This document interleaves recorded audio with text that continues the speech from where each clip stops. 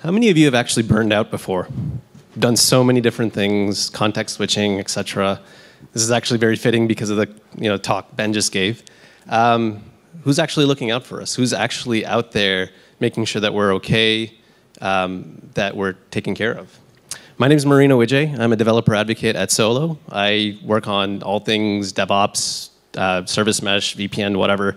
But here I'm talking about burnout because that's another thing I advocate for. And the reason why I do that is because I think we need to normalize this conversation. One thing I will say is I'm not a professional, so please do not take any of this as like advice.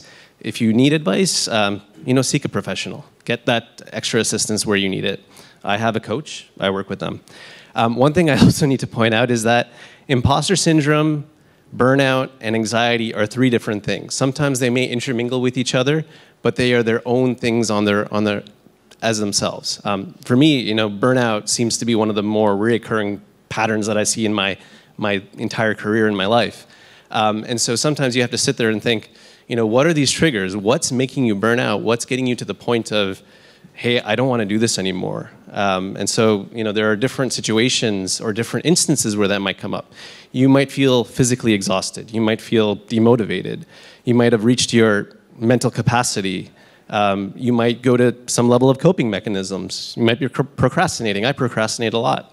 But this happened to me in 2016 where I actually started doing so much. I took on so many projects. I flew out from Austin, Texas to New Haven to Baltimore. And after coming from Austin, Texas to Baltimore, I was pulling out of the car rental parking lot and I started crying because I was just so exhausted that things didn't turn out really well in New Haven.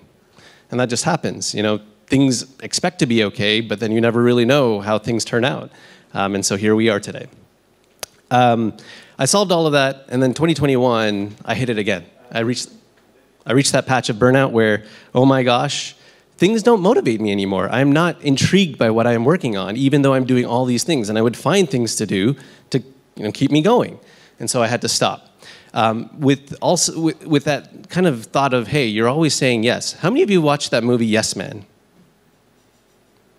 Okay, think about that for a second because I had lost the thought. But it goes back to this context switching where you're doing so many things because you've said yes to everyone that when you're running that kubectl command to switch your context, you forget which one you're actually on and you're deploying something to production when you shouldn't have been doing so.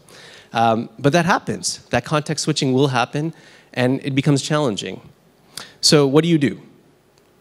Establish boundaries. Say no when you can say no. Book that time off for yourself. Make sure that you limit your own capacity so you don't over-provision yourself. How many have over-provisioned storage and then realize you can't write to your SAN anymore? It's like that.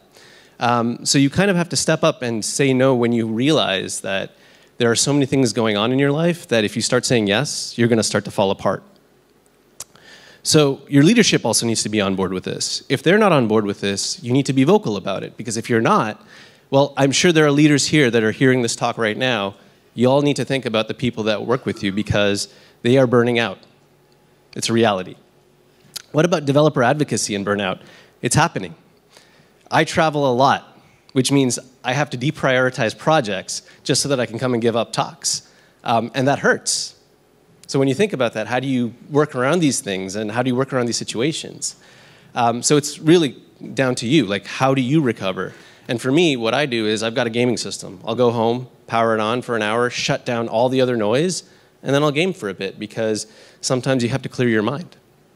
I also encourage you, if there's open spaces, share your story about burnout because I think it'll encourage more and more folks to actually talk about it and talk about it with the community because I think the community is here for us. I think we're here at DevOpsDays London to share these particular stories. We're not here to let's talk about a demo of how do we get service mesh onto a Kubernetes cluster. We're not here to do that. We're here to share our journeys and our stories.